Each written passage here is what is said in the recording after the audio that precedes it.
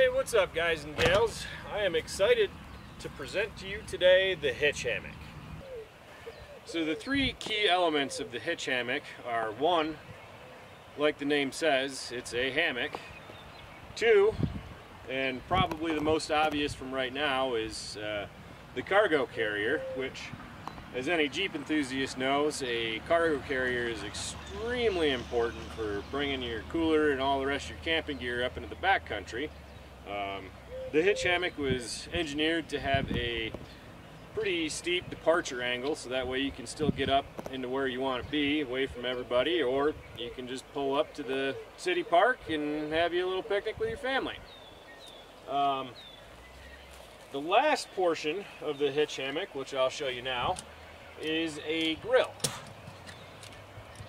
When we were designing the Hitch Hammock, throughout the design phase, we kept looking at it and thought that, man, that looks just like a grill. We should make a grill. And so we did.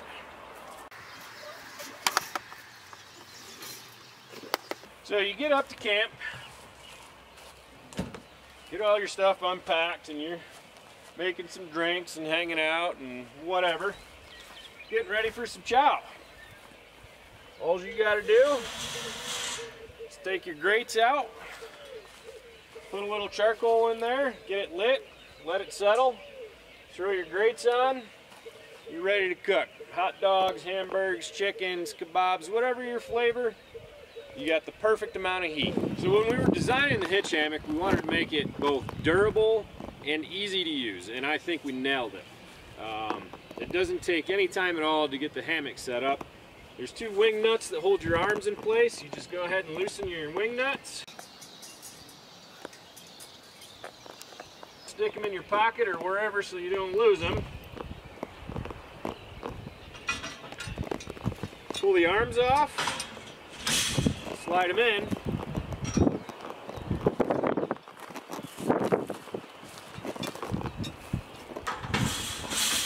Now we're ready for the hammock, which the Hitch Hammock is sold in two different options, with a single or a double hammock. Both of the hammock variations are water resistant, and watch out for our coming soon rain fly. Clip them in place.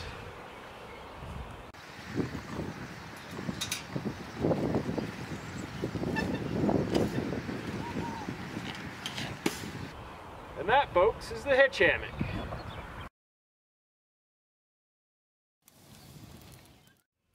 Alright folks, so we got our hitch pulled out just a little bit, safe distance away from the tire, you know, keeps all the heat away. That tire is not even warm to the touch. Got the coals lit a little bit, we're getting ready to grill. Pretty easy task. All you got to do is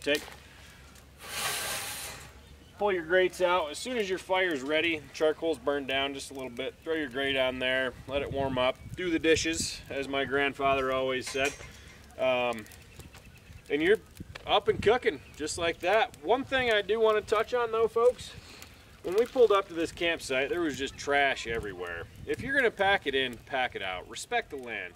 Don't leave your trash everywhere.